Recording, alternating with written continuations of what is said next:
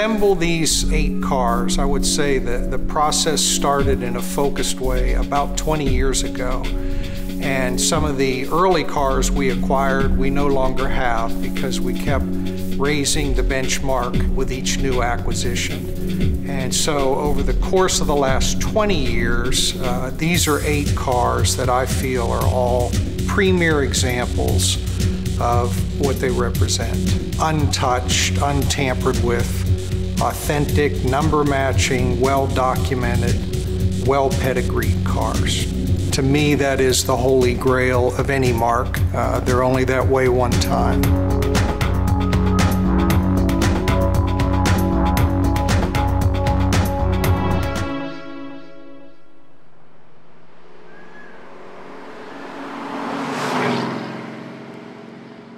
As a collector, I'd say I started very young, and slowly over the years we've accumulated these cars. Everyone as a collector, I think, has a different focus. My focus is I'm very hands-on. I maintain all my cars. I do just about all the mechanical work on all my cars, and I am a perfectionist about it. I want everything to be right. I want to understand all the systems in the car. And if the car goes out to a show or whatever, and for some reason it doesn't do well, I want that to reflect on me because I can control fixing it.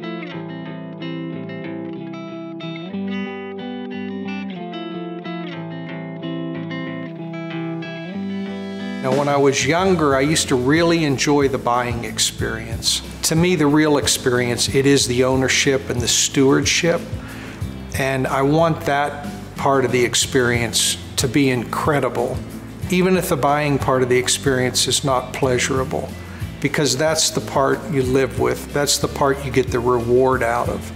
But today, what interests me is not only a car that's historically correct and well vetted, but one that's fully functional, that operates and performs as it should. You know, the whole gamut. I want the car to hit every aspect of what a collector car should. If I'm focused on a car, the first thing I want to do is I want to find a person in the country that's known to be the expert on that car, and I want them to vet the car so that when it comes in, it's not just something I feel good about, but more an objective world views as a first-class vehicle. And like for the Mopar stuff, I rely on Roger Gibson. He spent a lifetime studying every aspect of these cars. And I can go buy a car that I think is absolutely perfect. But I'd rather buy a car that I know he thinks is perfect because, you know, he is the true expert on those types of cars.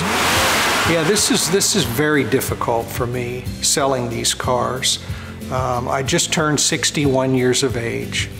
My wife and I have 55 cars, and I told my wife by the time I'm 70, I'd like to be down to maybe 30 cars.